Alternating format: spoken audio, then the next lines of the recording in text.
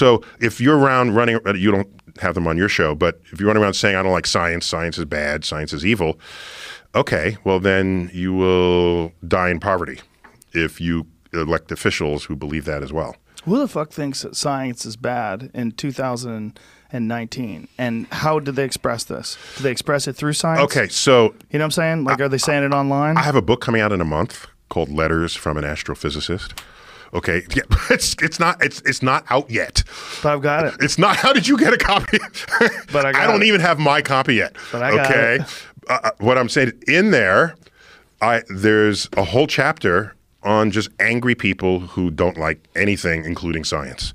And one of them, it's a riff. He just says, I hate that science, and that science brings some of the worst things that's ever happened to humanity, and pollution, and this. He goes on and on and on and on and on.